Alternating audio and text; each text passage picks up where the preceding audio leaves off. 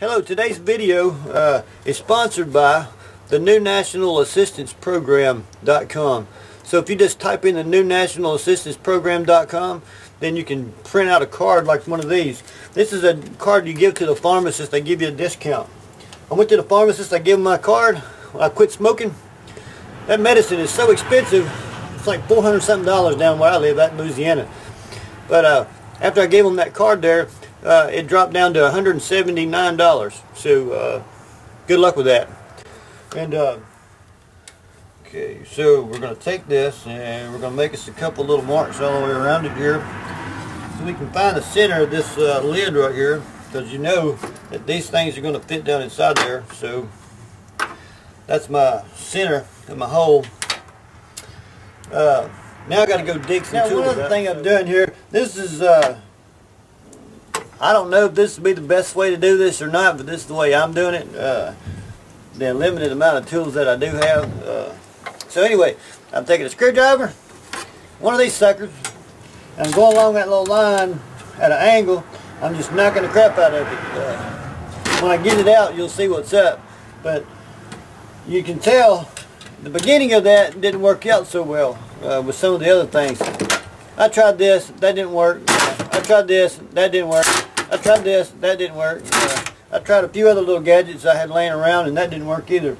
But this seems to be working the best. It has a flatter tip to it. Now you see, as you can see, that didn't take long at all. Actually, this process here is probably the better process than what I've used. You see, that was something the guy was just showing me about it. He was telling me, you can have all the tips in the world, but unless you have the right tool for the job, the tip is useless. So I can tell you to read your Bible 200 times, but unless you read it, it's useless. So anyway, you just take it and pull it and pull it out of there, press it out of there. But be careful and don't cut your finger. I hope I don't cut mine. Yeah. Oh, by the way, on one of my other videos, I was showing y'all how to do one of these little cans here, and I had a little thumbtack in there, and the thumbtack bent. That's only happened to me twice out of the hundreds of these that I build. I build these and just give them out to people, you know, in my spare time. Instead of watching a lot of television and things of that nature, I build those things. So anyway, there we have it. Yeah, we got to retrofit this sucker in here.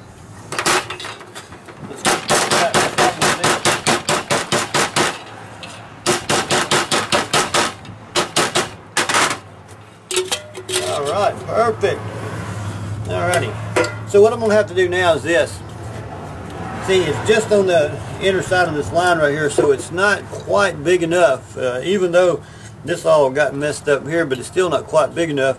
And what I'm going to have to do is I'm going to have to take I guess this hammer or another hammer or something and kind of ding it in a little bit to give me some more room so this thing will slide down inside there. Y'all follow that? Yeah. Okay.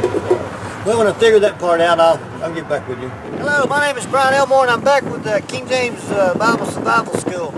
Listen, as you can see, we just lit it up, and what I've done is I put a little part on it, and I put a little battery on it. We're going to do a time test to see how long it takes to burn itself out. So now it is it's 3:35.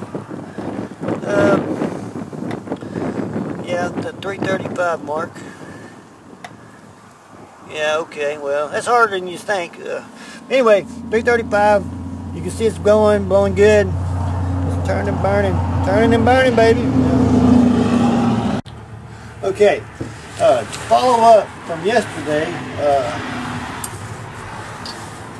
what we did is we did our burn test yesterday, and while I was out there burning, actually this motor here just about got burned up, but I caught it just in time so it wouldn't you know, didn't burn up. But although it did melt good, so what I had to do was on the front of that, you can see that that's a Coke can right there, the bottom of a Coke can. What I did is I turned it upside down so that so that the aerodynamic of it would force the wind up. But how I attached that to that motor is once all the plastic had melted off of it, everything was bare on the motherboard. So what I did was I put some 100% PVC excuse me, 100% silicone on it, stuck that piece on it, and then remounted it back up in there. And right here with these little pegs right here, it actually stands up quite well. Also, another thing I did is I think I drilled these out a little too big. I'm going to do another one that this is 7/16. I'm going to do another one maybe with an 1/8 inch or something like that, just to see how long the burn time goes. This actually burns pretty good for about 45 minutes.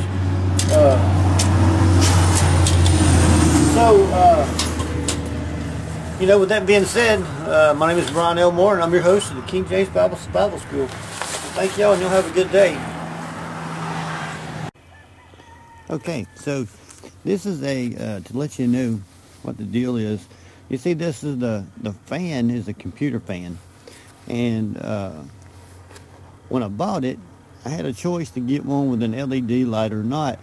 I didn't know how the LED light thing was going to work out, but it appears it works out okay. Matter of fact, I kind of like it. It gets a lot of head turning going on and around. But if you're actually using it at a campsite, then you know how if it's dark where you're doing it at, you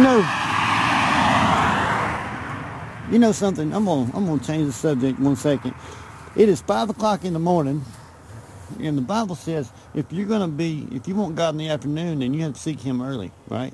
So here I am, 5 o'clock in the morning. I'm out here minding my own business. I'm in my own yard, and it never fails.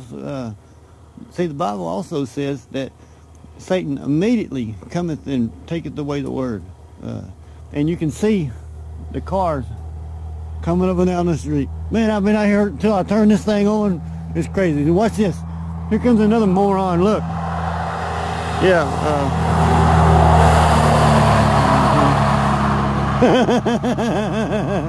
Yeah, immediately come and take it away. So anyway, back to what I was at.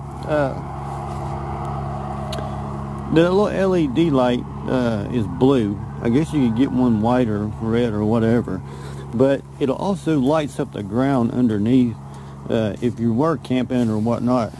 So you'd be able to see the the ground versus underneath it. So, but I got it today. I got it sitting on the trash can, and because I just wanted to share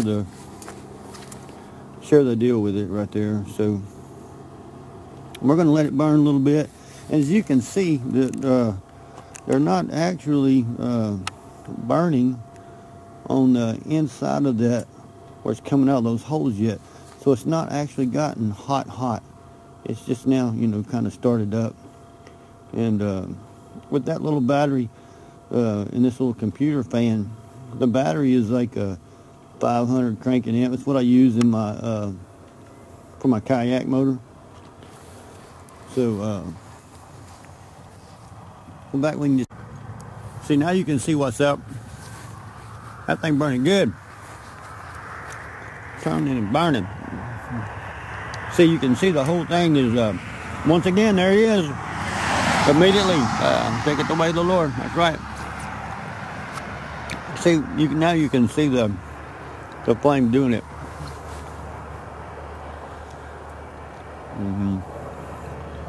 But what I really wanted to show you was this. Man, ain't that LED light just cool? Man, I just dig it. That's the coolest thing about it.